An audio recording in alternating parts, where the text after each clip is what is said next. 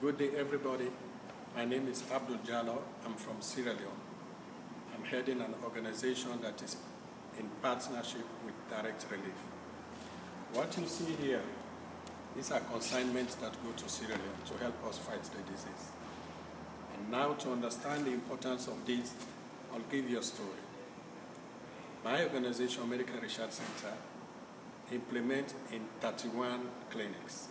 And since the outbreak of the disease, it's only one worker that has been affected by the Ebola.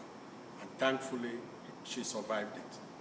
And the reason behind that is, for us, we've been fortunate to get material and supplies from Direct Relief, the gloves and other things, which helped our workers to protect themselves against the Ebola. And so therefore, what you see here, it's a barrier between us and the Ebola. It will go not only to our organization now, this is going national.